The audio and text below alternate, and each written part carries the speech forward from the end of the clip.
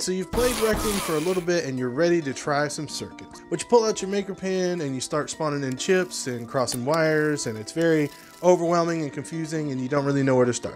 Well, have no fear, today I'm going to show you how to get started learning circuits. So first we'll go through like the absolute basics, and then we'll make some very simple circuits so you can kind of get some hands-on experience. First thing you want to do is get out your maker pen, go to the palette, hit circuits, and then we have all of our circuits here. Go to view more. These are all the circuits that we have. There's hundreds. They all do different things. You can see that there are a lot of chips, way too many for us to actually search individually for them. If you ever want to look for a specific chip, you're going to go up here to the search bar and start typing in what it is that you need. So the first thing that we're going to get today is an add chip. So you're going to select the add chip, go to tools, make sure that you're on create.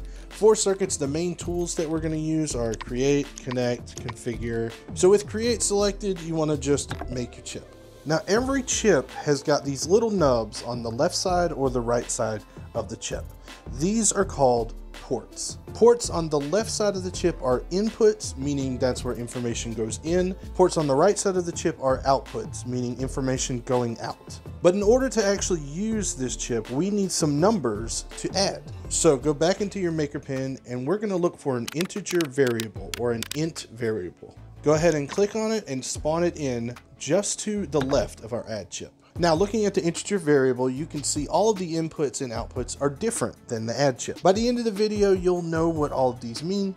But for now, all I need you to do is open your maker pen and go to connect. When you have connect, you'll see this long kind of laser pointer. You're going to use that to point at stuff. And what I want you to do is take this and point at the green output of the integer variable. And when you do that, you should see a green circle pop up and a number. Then once you see the green circle, I want you to click and hold either with your controller or with the mouse. Then I want you to drag over to the top input of the add chip until you see that little green circle again. Then let go. And a wire should be created. So the first thing you'll notice is that all of these ports that were gray now turned green. When it comes to circuits, green ports are integer ports, meaning they only deal with numbers and whole numbers, not decimals. Now we're going to use the little laser to check what's going on in each of these ports. So using this, I just want you to hover over the inputs of the add chip. Whenever you're hovering over something, you'll notice that a white text shows up and that'll tell you what type of port you're dealing with, and then yellow text will pop up and that's showing you the actual value that your port currently is inputting or outputting. So we can see that this input is an integer input and it's currently inputting 0. Then if we hover over this lower one, you can see the same information. It's an integer port and it's putting in a 0. We can also see that it's 0 from this little square. And then if we hover over the output, you can see it's also an integer and it's outputting 0, which makes sense because we have 0 plus 0 equals 0.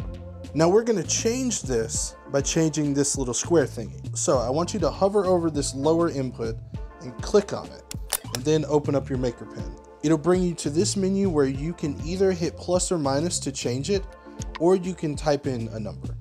But I'm just going to hit plus. So we've changed it to 1, and now if I exit out, you can see it's changed to 1. So if we hover over the output now, it says 1, which makes sense. We have 0 plus 1 equals 1.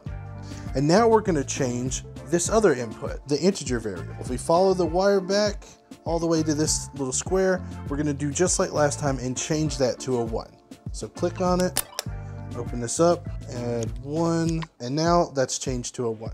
But if we hover over the output here, you can see it's still 0. It's not changed to 1, which means that if that's still 0, if we go over here, it's 0. It's still 0 plus 1, which equals 1. So in Rec Room, variables hold important information. They hold player names, numbers, keep track of game scores, everything. And because variables are in charge of all that important information, every time you want to change a variable, not only do you need the right number going into the input, we also need to confirm the change by using these orange ports called execution ports. So almost any time that you want something to happen in Rec Room or you want something to change, you're going to use an execution port. So for this variable, we need to confirm the change that we made from a 0 to a 1 by sending an execution signal through this orange port. There's many ways that we can do this, but today we're going to keep it simple. Open the Maker Pen, go back to your palette and type in button. Make sure that you get button and not the legacy button. So just like before, we want to make a connection. So we're going to hit connect on our Maker Pen. I'm going to go up to the pressed orange execution and connect that to the orange input execution of the integer variable. Now just hit the button and you should see it start glowing. And now if we hover over the integer output, it's a 1. And then if we go back to our add chip, because this is 1 and this is 1, now this is 2. Now let's say that we want to keep track of the number of times we've hit this button. What we're going to do is take our output and hook it back into our input. And now every time we hit the button, it's going to take the number output here, add 1 to it, and save that new number as our integer variable. The next time it'll output that new number, add 1 to it, save the new number, and so on and so forth. So watch. Right now it's 1, hit it again. Now it's 2, now it's 3, now it's 4, and on and on and on and on. All right, so now that we've dipped your toes in and we got you doing the absolute basics, I'm gonna throw a lot of information at you, but don't worry, it'll make sense by the end of the video. But first, we need to talk about the sponsor of today's video, Kiwi Design. They just sent me this awesome VR headset stand compatible with my Quest 1, and we're gonna open it and set it up today. This would be great for me because my desk is an absolute mess, and I've dropped my Quest more than one time off of my desk. So this will be good for me to keep it safe and keep it out of the way when I'm actually not using it. And it's Kiwi Design's 5th anniversary, so they've got a special promotion going on. You can get $20 off any order of $100 or more by using the discount code KW5th. That's KW5TH. Use my special link below in the video description so that they know I sent you. And check this thing out, man. It looks really clean. It's going to keep everything organized. I'm definitely going to keep this on here. Get this box out of here. And once again, thank you, Kiwi Design, for sponsoring this video. So we have all these chips, and they all have ports. And as you can see, there's different types of ports with different colors. So every port can be put into about 3 categories. First category is just executions, which are the orange ones. They don't send out any information. They kind of work like electricity. You send an execution signal when you want something to happen. It's just a signal that tells the chip to do whatever that chip is supposed to do. Then our second category of port types is going to be single data. These all carry one piece of information, and it's what you're going to use most of the time. Green ports, as we've already seen, are numbers. They're whole numbers with no decimals. Blue ports are floats, which are numbers, but they can be decimals. So an integer could be 5, and so could a float, but a float could be 5.6, whereas an integer can't have a decimal in. Then we have red ports, which are bool variables. Bool variables can only be true or false. So for example, let's say you had some sort of circuits that asked, is this number equal to 5? If it was equal to 5, then it would output true. Then we have purple ports, which are strings.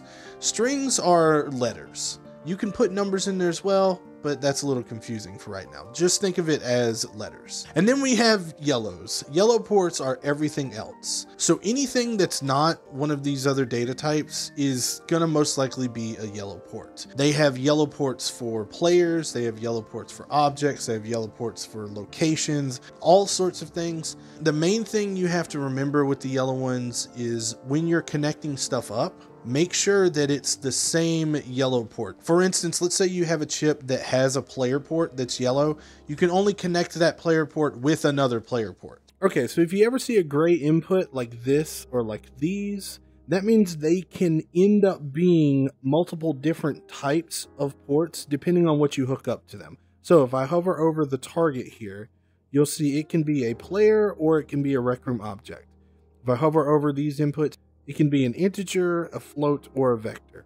So depending on what you hook up to them will then determine what port it actually turns into. You'll understand it more as you get working with it. We'll do some examples later on. And then we have list data. List data is just like single ports, except instead of one piece of information, it has many pieces of information coming out of it. And you can recognize them by these little like brackets. So for instance, we have integer list here. So while integer would be the number 5, integer list would be the numbers 5 and 6 and 7 all in a row in a list. Now I won't go into super detail about lists today. If you would like to know more, I can make a full video on it. Just let me know in the comments. So now that you've got this information on the different port types, let's do some easy circuits to get your confidence up. So first, we're gonna do like every programming language, and we're gonna make Rec Room talk to you, send you a hello world message. Just like last time, I want you to get a button. Then I want you to open your MakerPen again, go to your palette and look up a show notification chip. Go ahead and spawn that in. And just like last time, we wanna connect the pressed execution to the show notification execution input. Then what I want you to do is take your little laser and hover over the value here. You see this is purple, which means it's a string, which means it's letters. So if we click on it and we open this, you'll see here you can type in whatever you want it to say. So we will type in hello world. Then whenever you hit the button, a message will pop up that says hello world. You can also do this with a player show subtitle. Spawn that in, then unhook this. You just click on the X to unhook it and hook it up to the player show subtitle. Then of course change the string to whatever you want it to say, and again when you click the button you'll see a subtitle. Okay, so next we're gonna go back to our counter from earlier and we're gonna set it up so that it resets once it hits the number 10. We're also going to have the number be displayed in a text, so you don't actually have to be holding the MakerPen to see what your number currently is. We have it set up so that every time we hit the button, it goes up by 1. So first, let's take care of the resetting. For that, we're going to need an if chip. We're going to put that in right over there. And we're also going to need a greater than or equal to. And we'll spawn that in right here. So let's hook up the execution to our if chip. Then hook our green output for the integer variable to A, and we're gonna hook up the red bool output over here to the red input on the if chip. And then I'm gonna click on this 0 down here on B and change it to a 10. We're gonna have it reset when it hits 10. So let's take a moment to talk about the if chip, because this is one of the chips that we're going to use a lot whenever you do circuits. So if chips work using an if then statement.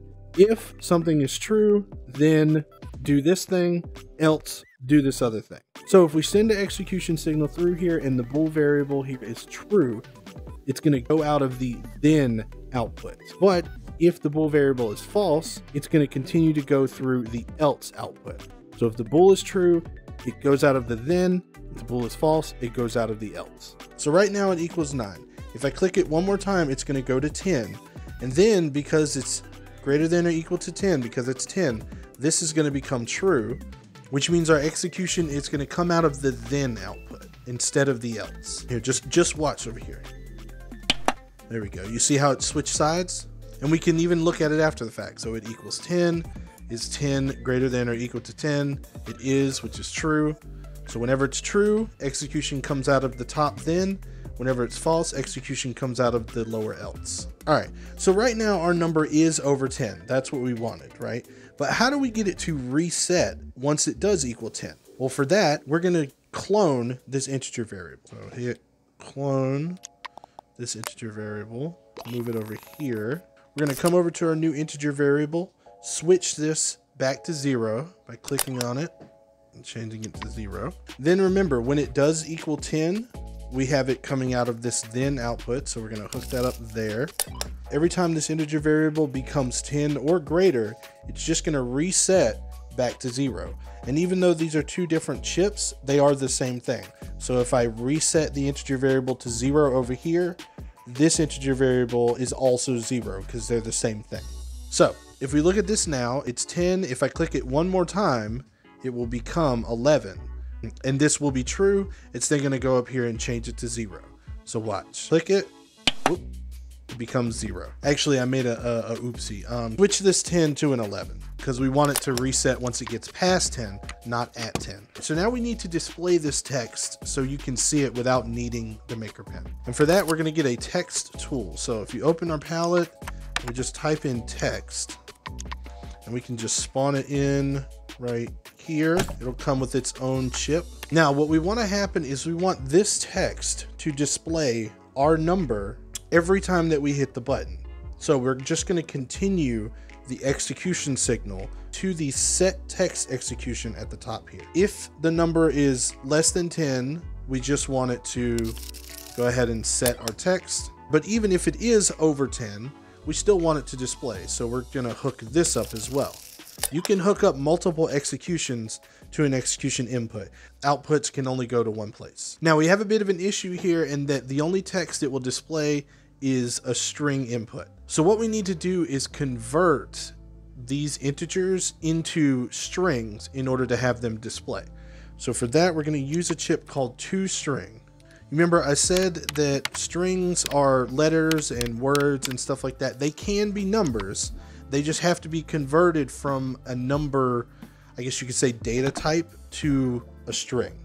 We can hook up this input, we can hook it up over there or over there because they both stay updated. They're both the same thing. So we're gonna hook it up to this one just so it's a little bit less circuits over there, and then hook that up. And you'll see, I mean, if the integer variable is 0, which it is right now, and you can see the result comes out as the same, it's just got quotes around it. And we can hook that up to our text. Every time we hit the button, it's gonna take our variable, add 1 to it. If it equals 11, not 10, if it equals 11 or higher, then it will switch back to 0.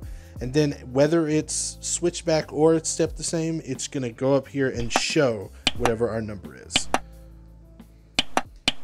All right, so next let's get you a little bit of experience with the yellow ports. We're gonna make a very simple teleporter. So I want you to go ahead and get another button. Then I want you to go to shapes and just make some sort of cube somewhere.